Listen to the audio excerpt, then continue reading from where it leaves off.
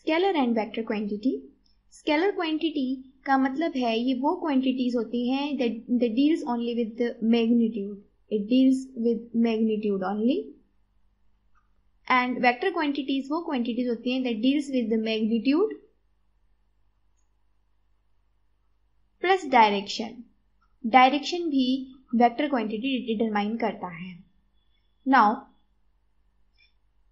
if we define the scalar and vector quantity in physics, it means it has particular just examples also. Just like if we talk about scalar quantity, it have only magnitude and no direction, just like that here. For example, mass, temperature, distance, time, length, etc.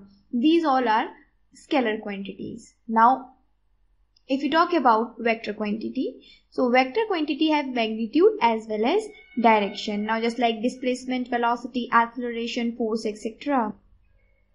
Now if we have particular this type of example, just like right here, if John throw a ball vertically upward in this particular direction, vertically upward with velocity u, initial velocity. अगर John ने upward velocity u velocity से upward object को throw किया है तो it means magnitude u मान लीजिए है 2 मीटर पर second for example in upward direction. तो डायरेक्शन भी यहां पे डिटरमाइन हुई.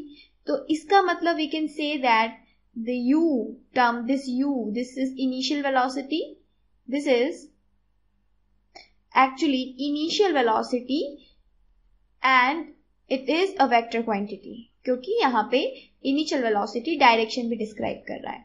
Now after reaching at the highest point, just like right here, if this is the highest point, हमें देखते हैं कोई भी ऑब्जेक्ट को अगर हम ऊपर फेंकते हैं तो ऊपर जाके वो नीचे आता है. तो अगर it comes downward, तो मान लीजिए फाइनल वेलोसिटी v से मान लीजिए v 4 मीटर पर सेकेंड है, उससे ये नीचे आ रहा है. So it means in downward direction it is moving now. In downward direction it is actually moving now. So here we can say that v is also a vector quantity. It is also a vector quantity and it is final velocity here. So in this manner जो हम physical process जितने भी, just like it is an activity, just like जो हम ground में खुद भी कर सकते हैं और इससे हम डिटरमाइन कर सकते हैं कि हम अपनी लाइफ में जो भी एक्शंस करते हैं उसमें most of the quantities vector quantities भी होती हैं. Uniform motion. If a body travels equal distance in equal interval of time then it is known as uniform motion and the graph for uniform motion is given just like right here. For suppose origin पे जब ये object major होता है इसका distance, तो ये 0 time पे 0 distance cover कर रहा है. मान लीजिए 1 सेकेंड पे 1 यूनिट पे ये 1 मीटर अटेन कर रहा है. देन उसके बाद 2 पे 2, 3 पे 3, 4 पे 4.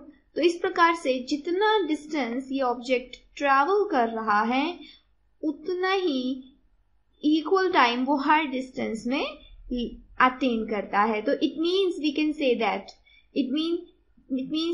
that this object is at particular time of interval is having uniform motion in this manner. For suppose I am repeating t equals to 1 second पे this object is attaining a particular distance 1 meter. t equals to 2 second पे 2 meter, then t equals to 3 second पे 3 meter and so on. Now non-uniform motion. Now if a body travels unequal distance in an equal interval of time, for suppose एक object है जो पहले metre में 4 metre चलता है, 4 metre चलता है पहले मीटर सेकेंड पे. Just like in 1 second it covers 4 meter. Now in 2 second it covers for example, just take an example 6 meter, and इसी प्रकार से in 3rd second it is attaining for example 12 meters. So it means that object is attaining non-uniform motion, and this is also an example of non-uniform motion in terms of graph.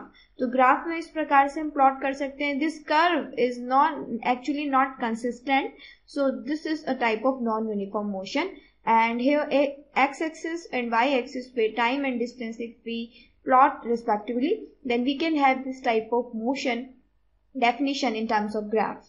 So if a body travels unequal distance in equal interval of time, it is said to be non-uniform motion. And if a body travels equal distance in an equal interval of time, it is known as uniform motion.